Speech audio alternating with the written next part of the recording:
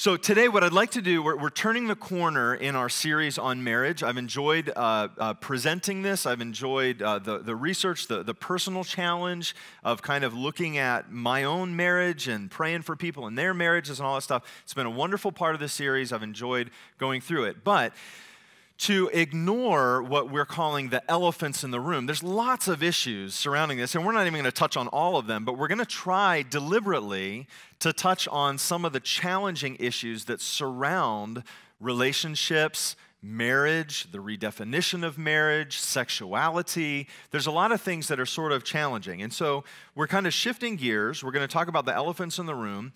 The message that we're looking at today is called The Gospel and the Sexual Atheist.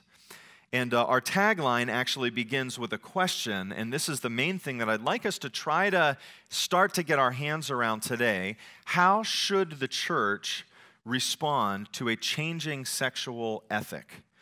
And so that's what we're going to do. Sounds like a lot of fun, I hope. You know what I mean? We're gonna dig into it. I'm nursing a little bit of a cold, so if I have to pause every now and then to drink my favorite tea, I said in the first service, if there's ever a message that you need to take some pauses and breaths, it might be this one. And I'll be drinking my very favorite kind of tea, which you all know, chamomile, right? That's good. So anyway, that's happening today. Let's begin. I'd actually like to pray for us. I know Ed just prayed, but let's pray for just a moment. We'll ask the Lord to help us as we get into this together. Father, thanks for your word to us. Thank you, God, for your deep desire to stir things up in us. And I pray that you would do that today.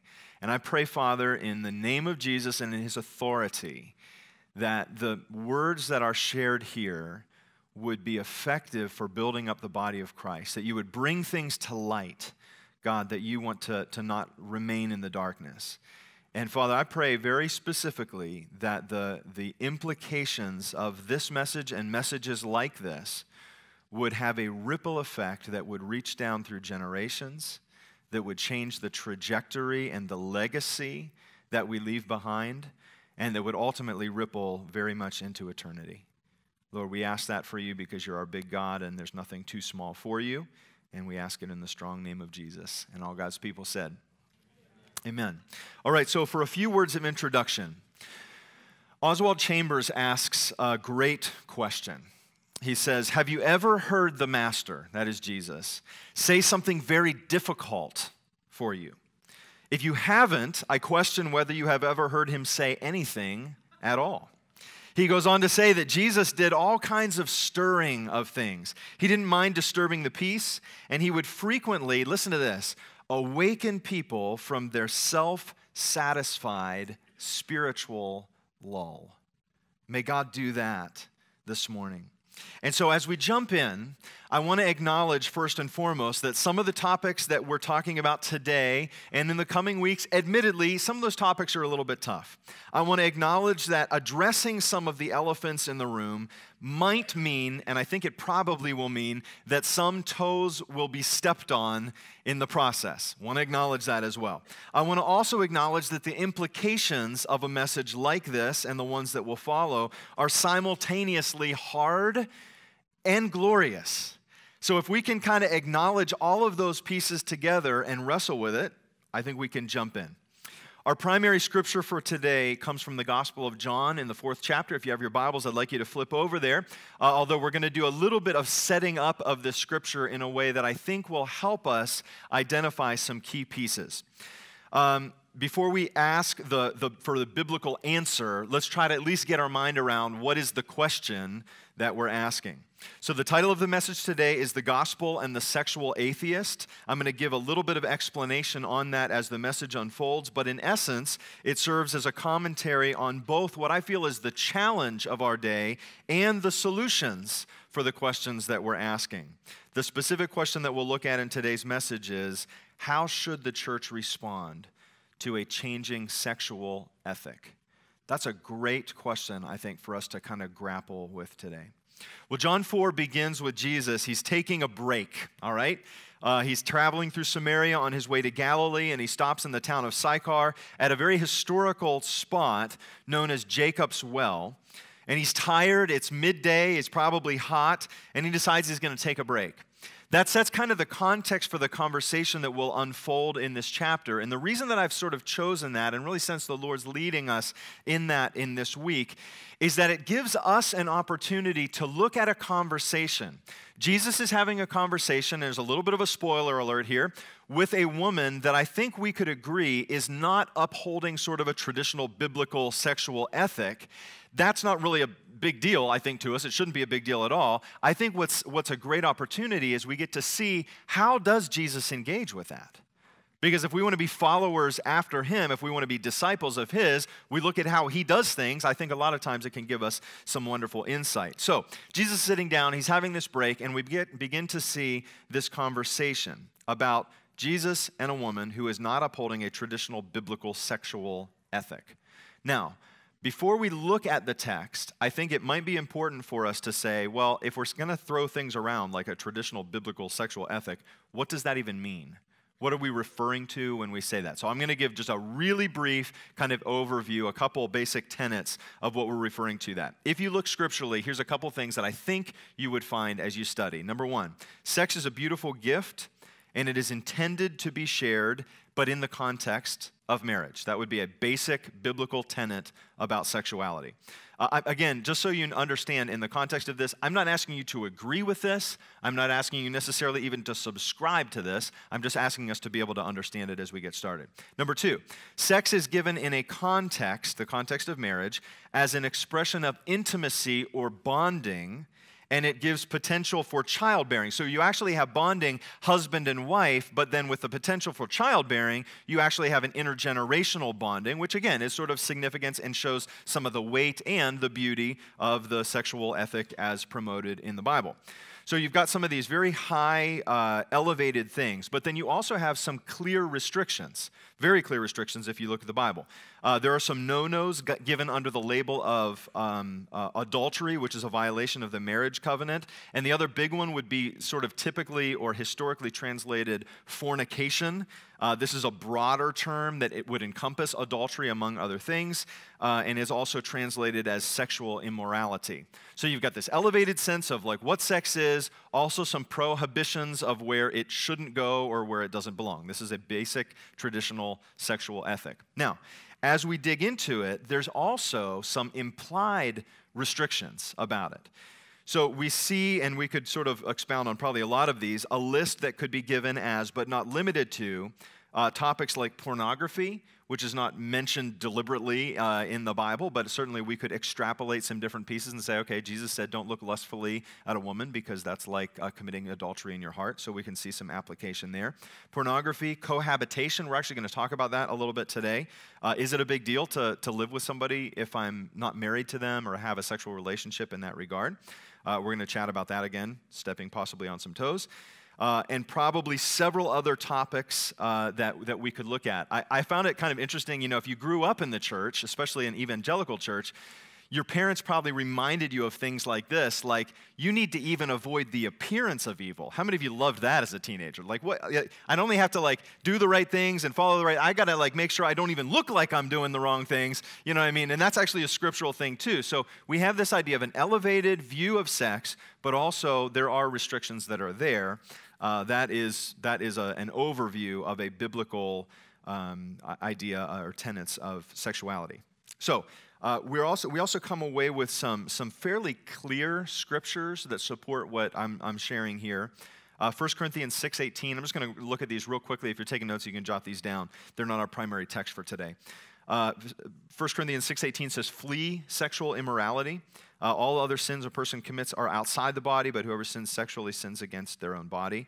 1 Thessalonians 4:3-5, "It is God's will that you should be sanctified." Sanctified means set apart for God. And then the very first thing on the list after that you should avoid sexual immorality. That each of you should learn to control your own body in a way that is holy and honorable, not in passionate lust like the pagans who do not know God.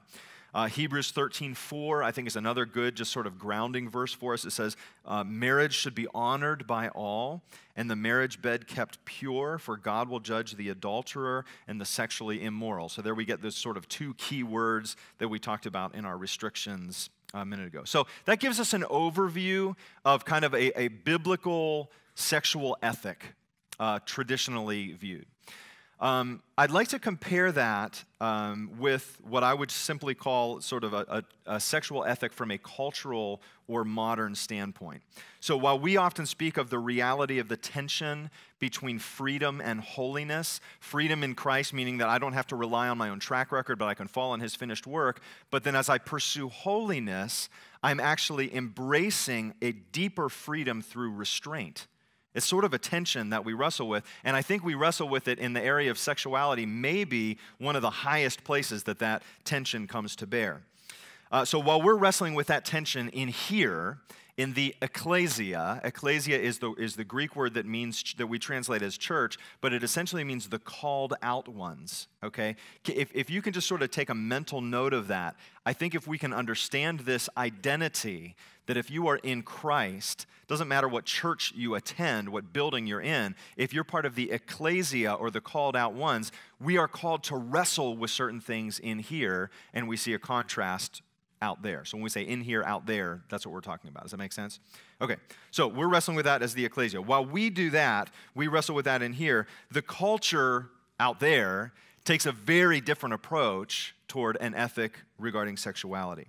So sexual ethic from a cultural or modern perspective kind of says this: if the Christian ethic promotes freedom through restraint, then the culture promotes freedom, quote unquote, without any restraint. And we've done a pretty good job of that. I mean, it's a pretty compelling promise that you can do what you want. You're entitled, it's your body. You do what you want with it. You only live once, so kind of go nuts. One of my favorite quotes, I think, that sort of encapsulates it very well, and almost put Chad Oberholzer on the floor because he laughed so hard when I shared it with some of the staff, comes from Mrs. Patrick Campbell, who was way ahead of her time. She was a British actress in the late 1800s and the 1940s. She sort of famously said, "Does it really matter what these affectionate people do so long as they don't do it in the streets and don't frighten the horses?" You know, I think it's actually a pretty good encapsulation of a modern or secular view of sexuality. You sort of do what you want. It's your business. You don't mess. So we can kind of see the contrast. Does that make sense? You know, it's not hard to see. I think that a modern or secular view message,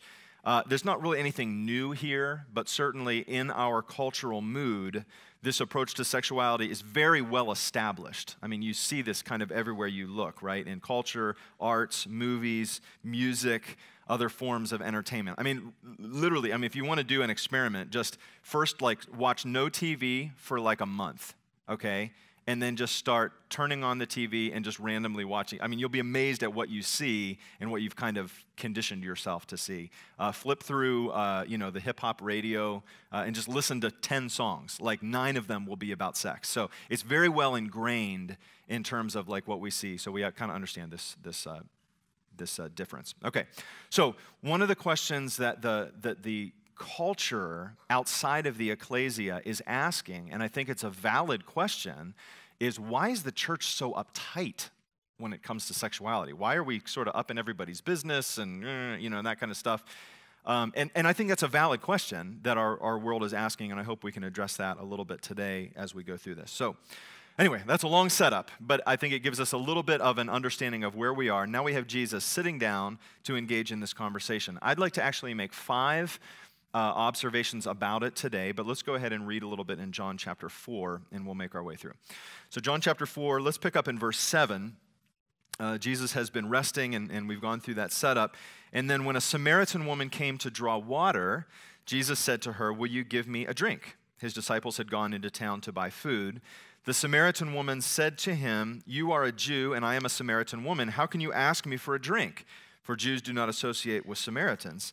And Jesus answered her, "If you knew the gift of God and who it is that asks you for a drink, you would have asked him, and he would have given you living water." So I want to pause there for a minute, and I want to look at 5 observations. Don't get too excited because the first one is really a fast one. Some of the other ones are a little bit more involved, so just hang in there with me as we go. Observation number 1 is the importance of mission. With this whole dialogue and this whole kind of question of where do we engage and what do we not engage, and how do we as the ecclesia or the called out ones engage with a culture that has a different kind of sexual ethic. Okay, let's look at Jesus. The importance of mission. Without hesitation, Jesus crosses barriers, immediately. here we see gender, culture, and begins to take the gospel conversation into places where it would not naturally be expected to go. So observation number one is just the importance of Jesus on mission. It's fascinating because the woman says to him, "Why are you talking to me? Why are you engaged? Like, you're a Jew, I'm a Samaritan, you're a man, I'm a woman." That is not normally done in this way. And yet Jesus doesn't have any problem crossing the cultural barriers of saying, I want to bring the gospel conversation into a place where it would not naturally go. I think that gives us really kind of a significant clue on the front end of this question. Because the question I would ask you as the ecclesia, for those of you who are in Christ, those of you who have made your commitment to Jesus and you're walking with him, what are the cultural barriers that you look at and say, I would not go there? I don't want to go there. I don't want to talk to that person. They're different than me, or they value something different. And we see Jesus sort of immediately gravitating and crossing those cultural barriers. So it's an observation for us as a church. I think it's good for us to see that. That was pretty painless, right? Observation number one. Check it off. We're done.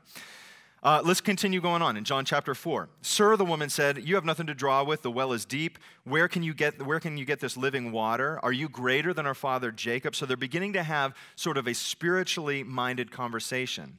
Jesus says in verse 13, "Everyone who drinks this water will be thirsty again, but whoever drinks the water I will give him will never thirst. Indeed, the water I give them will become in them a spring of water welling up to eternal life." And now she's kind of intrigued. Verse 15, the woman says to him, "Sir, give me this water so I won't get thirsty and have to keep coming here to draw water." So she doesn't fully understand what he's talking about, but she's kind of intrigued about it. The second observation is a lesson for the church, is a lesson for the ecclesia, for those of us who would say, I'm in Christ, I'm called out of culture and called out to holiness and to be with him. Here's the lesson for us. Jesus assumes, because he knows her life, right? I mean, he's going to reveal that in a few minutes, you know, the whole 5 husbands and you're living with a guy that's not your husband. He knows that, but Jesus assumes, I think we can rightly say this, that her attitude and her actions towards sexuality are symptoms of a deeper need in her life. See, he's deducing something very proper here. He's understanding there's a search for significance. There's a search for intimacy. There's a search for transcendence, something other, something greater. There's a search for meaning. And listen, if you don't see that in the culture around you, open your eyes. The issues are not new. The heart needs are not new. The ways that we manage to hurt ourselves in the process, yes, we've probably developed some better methods for doing that. But the issues are all one and the same. This is an important lesson for the church. Here's our Savior. Here's our good King looking at this woman, realizing that her attitudes towards sex are actually a symptom of something deeper. Jesus does not start with behavior modification. He doesn't say, well, you know, we want to have a spiritual conversation, then we got to get your life straightened out and we got to change your living arrangement. He doesn't start there at all. Jesus, listen to this now. Jesus does not expect a godly standard from a secular person. How much time do we sort of as ecclesia church people, we wring our hands, we get all upset, we get worked up about culture not acting in a godly way. Well, why aren't people acting in a godly way? Because they're not godly people. They don't know Jesus, right? They're, in fact, trying to meet those deep heart needs with the next best thing, and you would too. So Jesus doesn't wring his hands. He doesn't get all upset about a secular person responding in a non-godly way. This is a good lesson for us so that we don't spin our wheels in all kinds of unproductive ways. Now, I might suggest to us today that we should not be terribly surprised or undone when we see a secular culture behaving in a secular way. We should be challenged, however, if we want to talk seriously about being the ecclesia and the called out ones. I think we should be really challenged when we see inappropriate behavior in the church. When we see sort of ungodly approaches to sexuality and stuff here, and again, you understand why I'm kind of using that phraseology, I think it should surprise us. I think it should get our attention in a significant way. There's an author, Kenny Luck, wrote a really fascinating article, and it's from that article that I'm pulling the phrase, the sexual atheist. Interestingly, when Kenny Luck wrote this, he was not referring to people out there. He was referring to the church. He said, he's identifying a challenge or a problem. I'll illustrate it this way. ChristianMingle.com, it's a Christian dating site. I haven't been there myself, but, if I needed to, I probably would. ChristianMingle.com surveyed all of these people, lots and lots of people, Christian people, self-identifying Christians, saying that, I'm a Christian person. And so amidst the questions, one of them was really very frank. It was this: would you have sex outside of marriage? I mean, you can't get much more like yes or no, black and white. It's a very binary kind of situation. 63% of the respondents, Christians, said, yeah, I would. Now, here's this guy looking at this and saying, well, what's going on? He writes this. He says, it's as if God has nothing to say to them on the subject or consequences, at least anything meaningful, enough to dissuade them from following their own course of conduct. But see, this is a great oxymoron.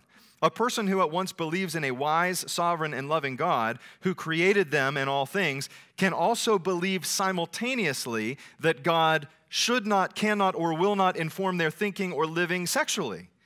It reminds me of those famous red letters in Luke's gospel where Jesus says, "Why do you call me Lord, Lord, but not do what I say?" So there's sort of an oxymoron that we're wrestling with.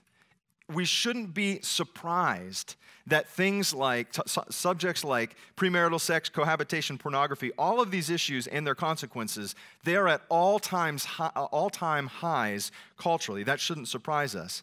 It should get our attention, and it should perplex us, though, when those things show up inside the church. So Jesus gives us a really interesting lesson of understanding what's the most important and not important, and where do we look for it, and how do we respond in everything as he's engaging with her. Let's read verse 16. This is where it, I think, really starts to get interesting. John chapter 4. Jesus told her, "Go call your husband and come back." So she's just said, let's talk about this living water thing. And he says, "Go get your husband." "I have no husband," she replied. And Jesus said to her, "You are right when you say you have no husband. The fact is you have had 5 husbands, and the man you have now is not your husband. What you have said is quite true." What strikes me in this observation is that Jesus did not have to do this. He did not have to get personal. He did not have to start kind of getting mixed up in her personal life. He could have very easily said, "We'll talk about living water. What you do on your own time is kind of up to you." But he doesn't seem to say that. And so this observation, I want to just look at the importance of boundaries. Just take a little bit of a look. This point is my longest one in the message, so again, don't get freaked out if we're still on it in a few minutes, but just kind of bear with us. Observation number 3, the importance of boundaries. The cultural ethic that we talked about in the beginning of sexual freedom without restraint or consequences. It seems as though Jesus is bringing into the light the reality that this idea of sexual freedom with no consequences is not true. It's a lie. In fact, he knows her heart. He knows where she is. He knows, in fact, she's ready for a good gospel conversation. And part of it is that she's been living in this illusion of freedom that isn't really freedom. The importance of boundaries. There are certain churches, there are entire denominations that would say, you know what? They would really adopt or adjust how, and again, we're looking at the question, how do we adjust to a changing sexual ethic? They would say, well, maybe the best way to do it is just let your private life be your private life. Don't worry about boundaries. Don't talk about that. Certainly don't preach about that. And don't force people into a dialogue that they probably don't want to have anyway. But here's where it's interesting. I was listening to an interview just a couple weeks ago from a pastor. And the pastor's being interviewed on NPR, so it's a secular radio station, and they're talking about their church. They're doing some really neat things in their church. They're doing a lot of helps ministries and helping people who are addicted and other things, feeding the hungry, some really good things that are coming out of that. So when the interviewer asks the pastor about belief, the pastor says, "I don't care what our people believe." And even the interviewer was a little taken aback by that. Well, you're a church. I thought that's all you cared about was belief sort of stuff. And the pastor said, "No, I don't care about belief. We don't care about that. We don't worry about it. You believe what you want to believe and everything." So the interviewer's sort of trying to make sense of it. You can sort of hear her kind of processing it and says, "Okay, so you don't care what people believe. You just care about sort of how they behave." And the pastor said, "We don't really care about that either." Okay? This is what we call orthodoxy and orthopraxy, sort of right thinking, right action, and the church kind of focuses on a lot. So here's a church, a pastor, a leader, who's saying our response to the changing sexual ethic, and some of it was sexual, some of it was other, is we don't really care. Now here's where it got very interesting. As the interview continued to go along, the pastor began to talk about the help that they do for survivors of sexual abuse. And I don't know if the pastor put this together, and I don't think the interviewer put this together, but I'm sitting on the other end listening to this and say, but isn't that an issue of belief and practice? Like if that person that is an abuser came to your church, wouldn't you have a lot that you would want to say? Wouldn't you want to sit them down and say, we need to talk about belief, and we really need to talk about practice? And you might not use the words orthodoxy and orthopraxy, but you'd be preaching it. And so I think what it reveals is the boundaries are already there. This is part of the demystifying. This is part of undoing the myth. And I think Jesus is touching on this a little bit because while the secular culture says, I've got freedom, I don't have boundaries. You have freedom. You do whatever you want. The reality is that the boundaries are there. We see it all the time.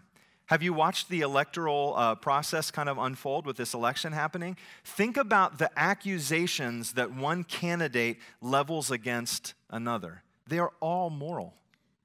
This person is not being ethical. This person is not telling the truth. This person is not showing integrity. This person is sexist.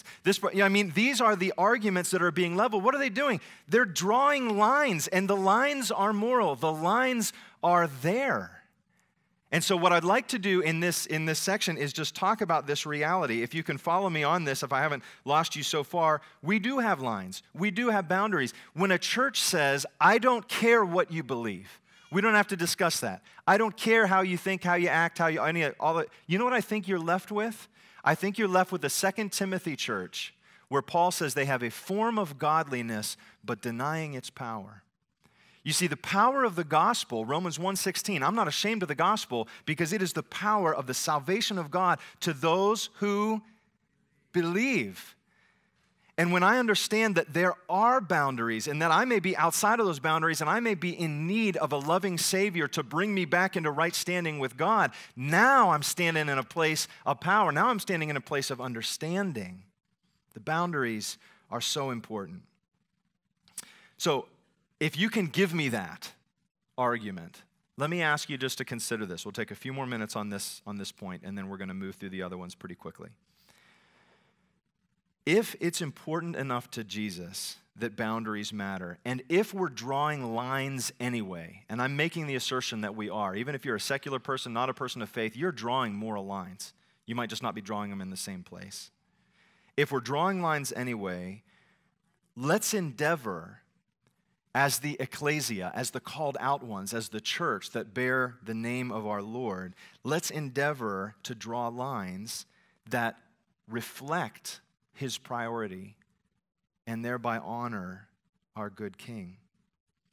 So let's step on a couple toes then. Let's just talk honestly. I think one of the things we don't do well in the church, and I grew up in an evangelical church, and so many of you did, and so you know, well, don't do this, and you shouldn't do this, and you shouldn't do this. And maybe it was just, well, because God said it, and I can show you the verse where He said it, but we don't always understand why. And we may not fully understand why. That doesn't preclude, knowing why doesn't always mean what we have to have in order to be obedient to Christ. I think we can honor Him even when we don't know why. But we got to talk about why. Why is premarital sex an issue? This is not a new issue. The church has been grappling with this and wrestling with this and fretting over this for decades, right? Why is premarital sex an issue? If I could sit down with a young person and if I could help them understand, I might say to them something like this. If the biblical ethic for sexuality promises that sex is actually something of incredible value, what I would encourage you to do is to cherish that. When you spread something out so much, you simply devalue it, just like currency. If sex is the currency, promiscuity is the devaluation of that currency. So then we find ourselves finding people saying, why isn't this kind of meeting the need that I hoped it would, or why can't I get what I was hoping I would get out? Is because you've devalued something that God had intended to be valuable. I would call that a secondary issue, but I'd talk about that issue of inflation. When we talk about pornography, why is that such a big deal? You know, I look at something in the privacy of my own home. I'm not hurting anybody. I'm not doing anything. It's amazing. I would sit down with somebody and I would say, can we talk about the issue of toxicity? When you have the state of Utah, this year this happened. This is unprecedented. The state of Utah puts out a national crisis emergency and basically says, we need help. We have a public health crisis, and is pleading with businesses and educators to protect children from pornography. Why is that? Because they're seeing the dysfunction that comes. You know, Time Magazine recently ran a cover story on pornography, talking about the connection between pornography and sexual dysfunction. Call it the Coolidge effect. So you've got like these young men who are basically saying, I don't know how to have a normal sexual relationship. I'm unable anymore to be aroused in the context of a one-on-one situation because I'm so conditioned to finding something new that I don't know what to do sexually with somebody that I've been with before. Strange. Tragic, really. Seeing the connections in that same article between pornography and depression and drug and alcohol and consumption, the marital issues. I mean, we don't have to go into that. That's pretty obvious, right? You know, but listen, doesn't it make sense? If somebody says, you know what, I'm trying to search for these things, I'm looking for these heart needs, and so I'll look for it wherever I can find it. And so to come to the end of that and the disappointment that happens when you realize I'm still not fulfilled. I'm still me. I'm still kind of where I was when I started this journey. So pornography is a big issue. Cohabitation, I almost made this whole message about talking about the issue of cohabitation and answering the question, you know, is it okay to move in with somebody before you're married? If premarital sex was sort of be an issue of inflation and pornography be an issue of toxicity, I would challenge the person that maybe is thinking, well, you know, maybe we should move in together and live together. We're going to get married anyway, or we want to, so why not? I would challenge you to think about the issue of stability. Again, this is fascinating. Cohabitation in the last 50 years has increased 1,500%. So most people, the verdict is in to say, hey, of course you should live with somebody before you get married. How else are you going to know if you're sexually compatible? How else are you going to know if you get along or whatever?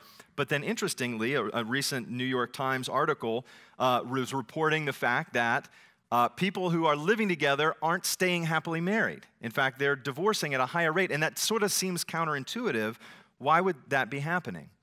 Well, again, this is where to have the dialogue, and I want to pause on this for a second and tell you why I think the dialogue is important.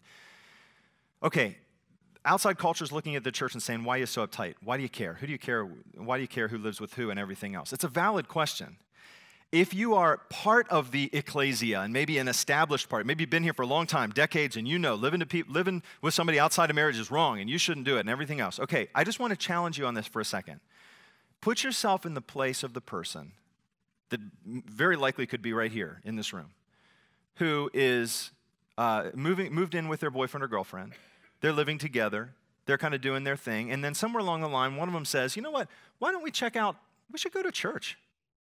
We should go to church. We've never done that. That's not been really a part of our life. I'd like to sort of explore that. And so you come to church, and now I'm going to stand up here and be like, I know what you're doing. Living in sin at the Holiday Inn. Point. Okay, think about it for a second. What makes some of these issues challenging is that we've got to balance our missional call. See, do you love that couple enough to walk alongside them and say, yeah, let's have some dialogue about it? I would love to have that dialogue. I would love to sit down with you if you're thinking about moving in with your boyfriend or girlfriend, or maybe you're living together now, and say, I'd love to talk with you about that. And that's not a judgmental thing. I have not seen that yet in Jesus' interaction with this woman. He doesn't break out the shame card. He's not trying to pressure her or whatever. He's just trying to say, you know what, I think there's a wiser way. I think there's a different way, and I think it would speak to the heart issues that you're trying to figure out in ways that aren't ultimately going to fulfill you. So now even secular research is telling us living together actually sort of puts you at a disadvantage for long-term happiness. I would also add to it this. I've never had anybody answer this in the negative. When I have said to a married couple, a going-to-be married couple, or a couple that's living together, because I've had a lot of dialogue with people in different settings, when I've asked them the question, do you think when you are married it is important to have faithfulness, to have patience, to have self-control. These are 3 fruits of the Holy Spirit, okay? Every time people have said, you want to guess? Sure it is. Of course it is. We're smart. We know this. We want to be patient. We want to have self-control. We want to have faithfulness. I can't have a happy marriage without those kind of things. I think they're going to be very important. So to the couple that is living together and says, we don't need the covenant of marriage, we can just sort of live in this way, how do you know? How do you know? And I'm not saying that accusationally, I'm saying like you have to find a way to show to that person that you're going to lock arms with and do life with and go through all of this stuff together. So like when my wife and I work through things and I have to ask the question, yeah, but is she self-controlled? Yeah, but is she faithful? Does she really prioritize God first? You know why? The reason I know my wife will be faithful to me is because she was faithful with me. See what I mean? Don't underestimate that wonderful season of waiting. And yeah, it might be hard. And you might make some mistakes. And all of that kind of stuff. None of that is precluded in the gospel. Okay? There's all kinds of forgiveness and grace. And we're going to talk about that in a second. So don't let me lose you on this very kind of long point. But I would love for someone to really grapple with and wrestle with some of those questions. We have untested fruits. Finally, I would say this. While I think cohabitation of all these things that I'm listing here, and we could look at a lot, I'm not going to do any more right now, is what I would call kind of at least the honorable choice. You know, people saying, you know, I want to try to make this right. I want to try to do. What we would love to see is for you to succeed. What I would love to see as a pastor is you not back in my office 6 years down the road pointing fingers at each other and saying you hate each other because you never started with a good foundation. And if you can hear that, I think it takes away some of the stigma of you're just trying to tell me how to live or what to do. So, the importance of boundaries. The last thing I'll say about that, and then I promise I will be brief with our last points, is this. For all of these subjects that I've just talked about, pornography, premarital sex, cohabitation, one of the key ingredients that is missing from all 3 of them, that is not missing in the context of a covenant marriage, is the covenant marriage renewal.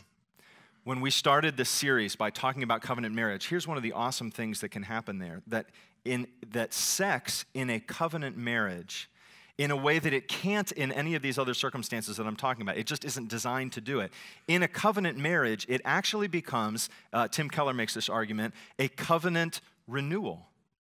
Just in the same way that every month, what do? We come back to the communion table to renew the covenant that God has made with us, his ecclesia, his people, and forgiveness. We don't get saved again. We remember, though, his sacrifice for us. We sort of rekindle our love for him. So in the context of marriage as God designed it, you actually have this covenant renewal of sex.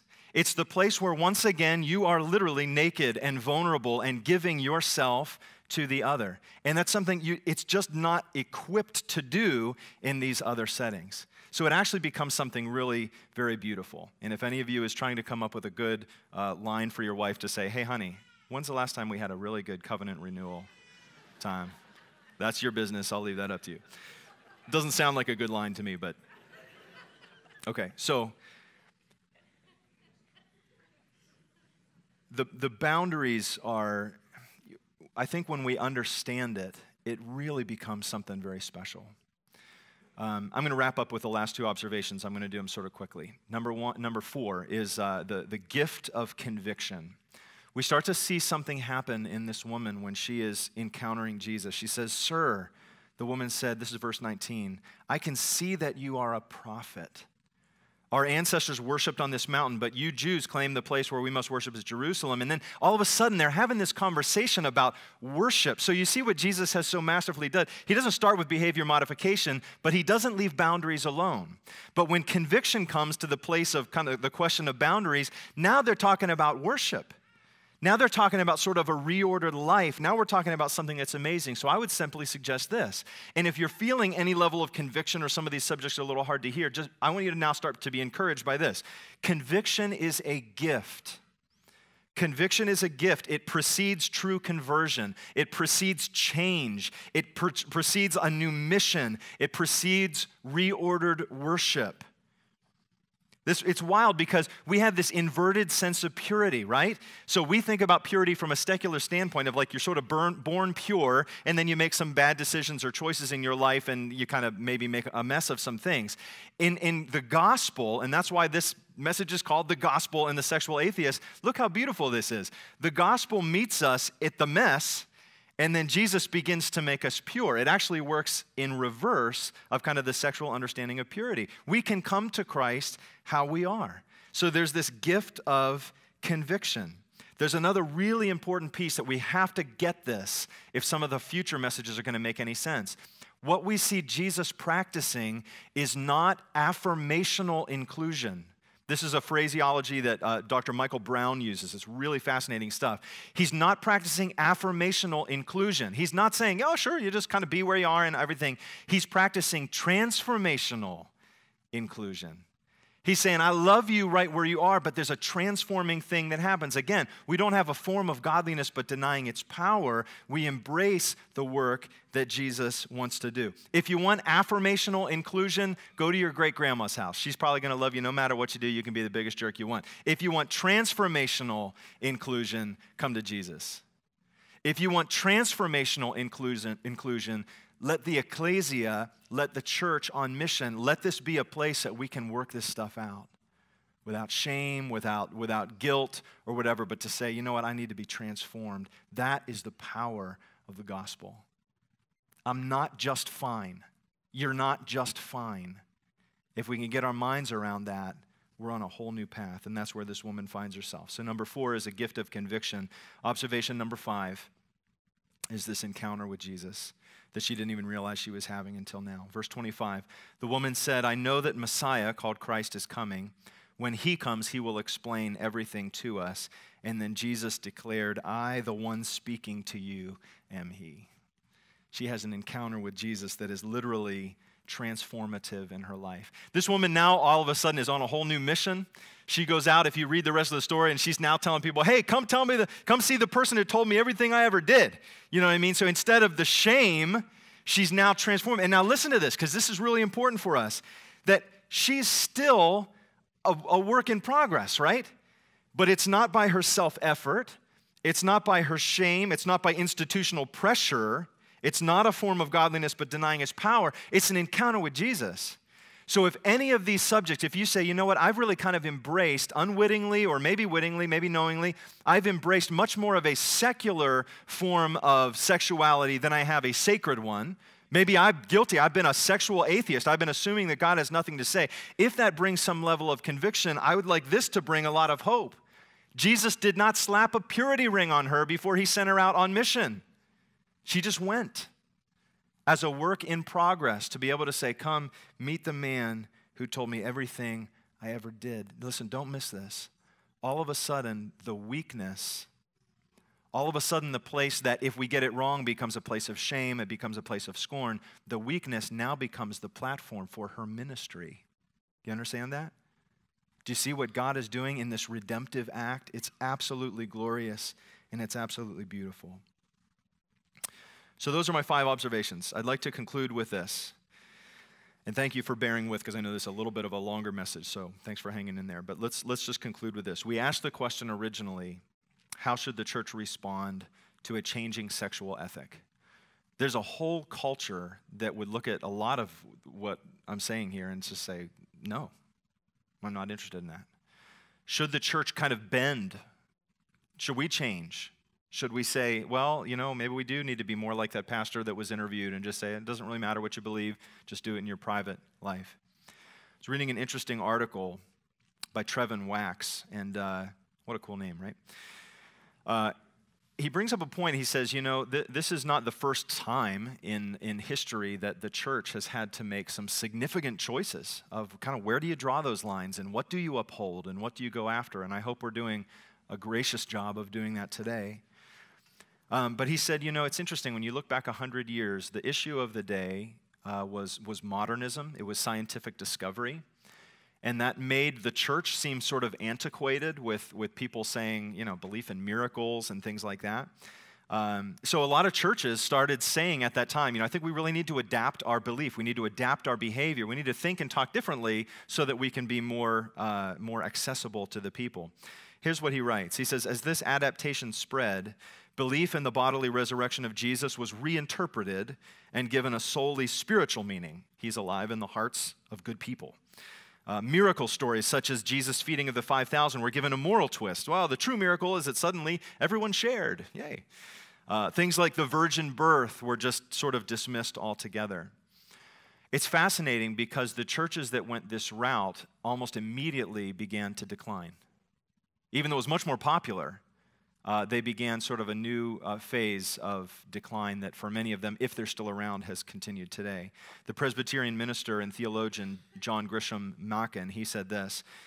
He made the case that this was a refashioning of Christianity, and it was no longer Christianity now at all, but a substitute religion with a Christian veneer. Now here's an interesting point, and then we'll conclude.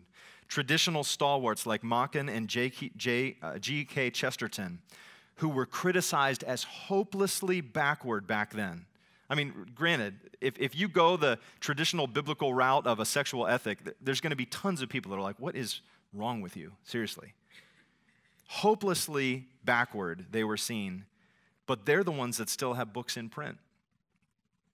The names of their most once fashionable opponents are almost all but unrecognizable. And here was the point, and I think if we can take this with us, we're on our way in a good direction. The churches that thrived were those that offered something more than the echo of their times. The question is a great one to wrestle with. How should the church respond to a changing sexual ethic? I think we can learn something from this. And may God let this be a place, and places like this be a kind of place where people can actually get something other than the echo of the times, something more and something greater. I want to pray for you, but as I do that, and as we close, worship team can come up here in just a moment and do that. But let me give you just one or two practical thoughts. Number one, if in listening to a message like this, the response in your heart is one of like, man, what do I do? We always have the option in every circumstance to respond in repentance and to receive grace. So let that be a reality as part of the ecclesia. We always have the encouragement to pursue accountability. You will be the biggest factor in your pursuit of sexual purity and upholding a sexual biblical ethic. So pursue accountability. That might mean that you need to have a conversation this week. You might need to bring somebody in on your team and into the mix. I have lots of people that I've walked with over the years who have said, you know what, I really got some areas that I want to get some accountability as iron sharpens iron. I want to breathe courage over you today. That as we pray to realize that you're not alone, that this whole encounter with Jesus, you don't need behavior modification. You need a greater sense of the presence of Christ in your life. When that happened in this woman's life, it was a total revolution in her heart, and that's what you need more than behavior modification. So I want to encourage you with all those things. I want to pray for you, and then we'll wrap up. God, thanks for the work that you love to do, and even when it makes us uncomfortable, may we be a kind of people who say, yes, we invite the hard questions. We invite the shining light of the gospel, because when we do that, we also invite the grace and the goodness and the forgiveness and everything that we need for life and godliness. So I pray, Father, for the ecclesia represented here, that you would stir us up, shake us up, wake us up, and let us be responsive to you. In Jesus' name we pray. Amen.